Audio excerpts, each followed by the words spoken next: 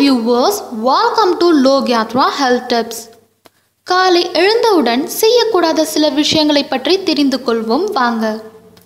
காலையில் வெறும் வயிற்றில் நெல்லிக்காய் சாறு குடித்து வந்தால் தேவையற்ற கொழுப்பு கரைவதோடு உடலின் நோய் எதிர்ப்பு சக்தியும் அதிகரிக்கும். காலையில் வெறும் வயிற்றில் நீராகாரம் அருந்துவதால் உடலுக்கு குளிர்ச்சியும் தேவையான கார்போஹைட்ரேட் சத்தும் கிடைக்கிறது. இவற்றுடன் மோர் சேர்த்து குடிப்பதும் நல்லது. இஞ்சியில் தோல் பகுதி நச்சுத்தன்மை வாய்ந்தது. இஞ்சி தோலை நீக்கிவிட்டு சாறு எடுத்து அதோடு தேன் கலந்து குடித்து வந்தால் தேவையில்லாத கொழுப்பை குறைப்பதோடு நுரையீரல் தொடர்பான நோய்களும் சரியாகும். ஆனால் வாய்ப்புண், வயிற்றில் புண் உள்ளவர்கள் இதை தவிர்ப்பதே நல்லது. அல்சருக்கு அருமருந்து அருகம்புல் சாறுதான்.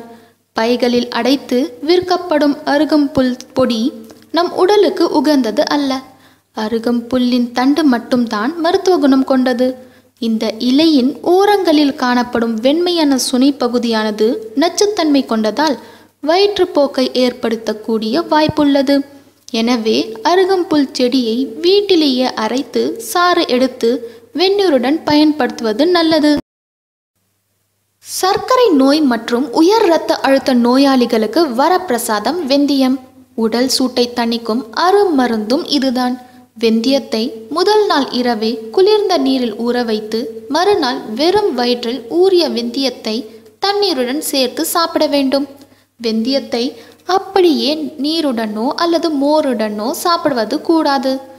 வெந்தயத்தை ஊற வைக்காமல் சாப்பிட்டால் அதன் மேல் உள்ள உரை செரிமானத்தை தாமதப்படுத்தி மலச்சிக்கலை ஏற்படுத்திவிடும்.